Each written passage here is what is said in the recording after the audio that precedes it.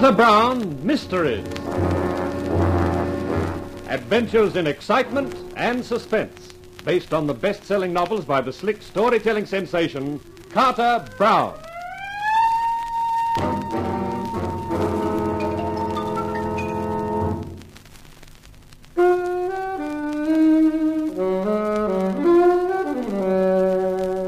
People have often told me how much they envied me. Well, I can't blame them. Who wouldn't envy a guy who writes a column like Dynamite with Johnny Lane, which has a 4 million readership? But right now, even I wouldn't envy me. By the time Senator Rowland's ex-girlfriend Thelma and her 2 hoodlums had finished with me, I was really in trouble.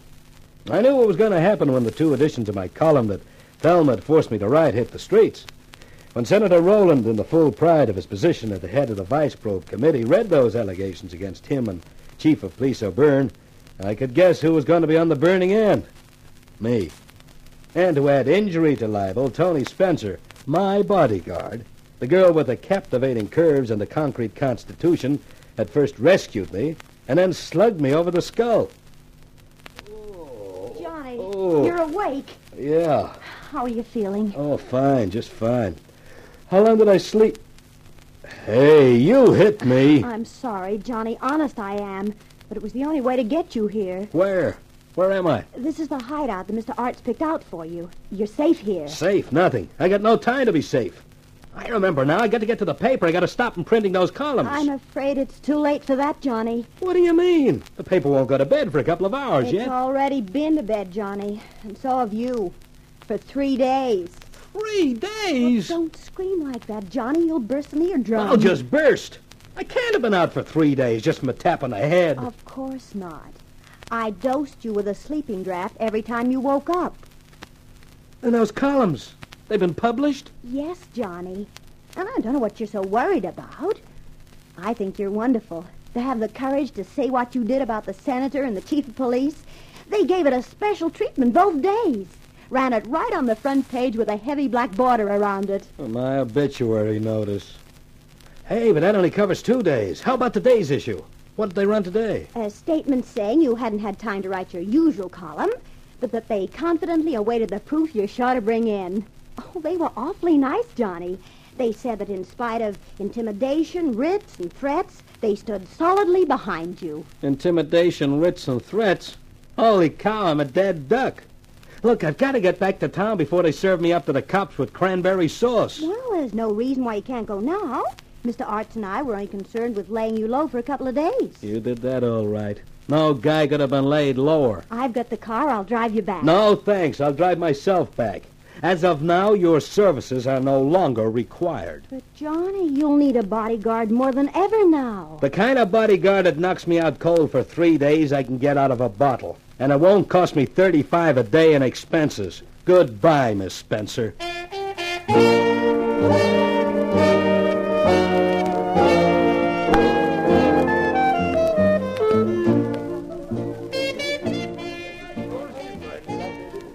Monsieur Lane, I am so happy to see you. We have missed you. You're going to miss me a lot more in the future, Jules. For a number of years, I should imagine. You are going away, Mr. Lane? Sing Sing, Alcatraz. State hasn't made up its mind yet. But it will, Jules. It will. You would like a bottle of your usual? 2. With pleasure. I will fetch it myself.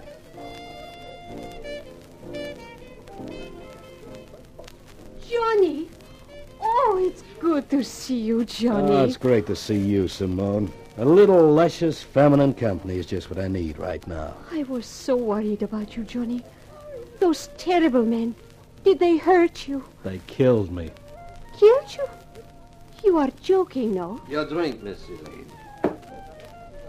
You know, when you did not come for 4 nights, I was worried.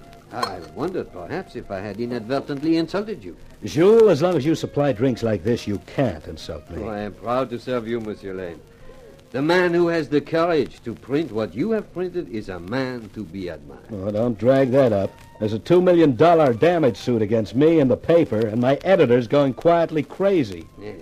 What is the latest development? Perhaps you would give us the inside story, monsieur. Tell us how your fight against Vice is progressing. Vice has won a technical knockout. It's only a matter of the referee counting me out. He must be somewhere around 8 already. Truly, Johnny, it is as bad as that. Worse. Much worse. Jules, would you mind leaving us alone for a little while? No, of course not. I just remembered. Someone ordered a duck and I have to go out and shoot one. Poor Johnny. You are in low spirits, eh? I expect to be in very high spirits by the time I finish this bottle. Johnny, if you feel low, why not go to my place? You can tell me all about it and it might help you, eh? Yeah. Yeah, I guess it might.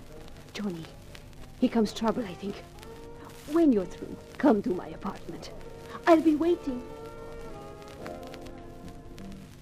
I looked up to see what Simone meant by trouble, and I realized she was right. Descending on me was Captain Stanger, Chief of Police O'Byrne's right-hand man. Well, if it isn't my favorite columnist. Sit down, Captain, and kill yourself drinking. Hey, when did you get back into circulation? Tonight. I was kidnapped.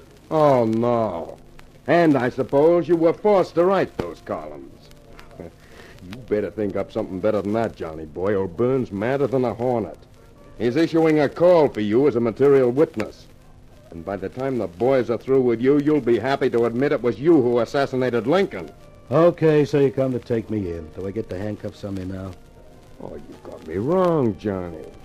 I'm not taking you anyplace. Officially, I'm off duty. And officially, I don't even know that you're wanted. I just dropped in for a friendly chat. I don't get it.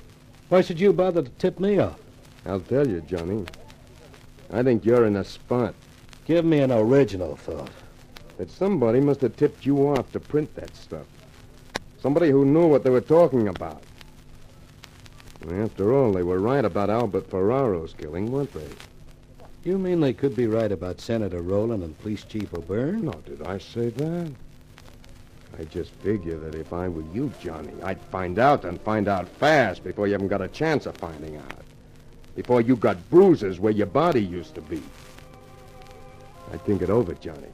And you don't have much time. Well, be seeing you, Scribbler. I watched him go, wondering whether he was crazy or me. Then I pulled myself together and left the club. Destination, Simone's apartment. When her door opened, I thought, oh, she'd changed suddenly. She was wearing a suit and had developed a blue shadow on her chin.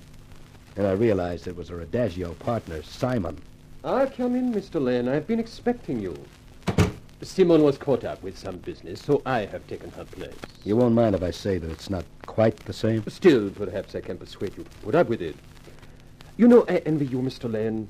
A columnist of your renown must have a fascinating life. Yeah, it's all right when you can keep on living. It's the dying that's the tough part. Pardon? I do not understand. I died tonight, professionally. Oh. You know, surprisingly enough, Mr. Lane, I think I can help you with your problem. You? I have some knowledge which should interest you. Okay, I'm listening. You know, yours is a wonderful country, Mr. Lane. Everything here is organized on the grand scale. Even crime, the rackets. And there's a new type of racketeer today. The racketeer with education, good social background, good standing in the community. Perhaps a company director or even a politician. Is that not so? Yeah, it's so. Let us take a hypothetical case. Say, a politician who is also a racketeer. Let us imagine him controlling the vice and the profits of vice in the city. For a time, all goes well. But sooner or later, what you call the heat is on.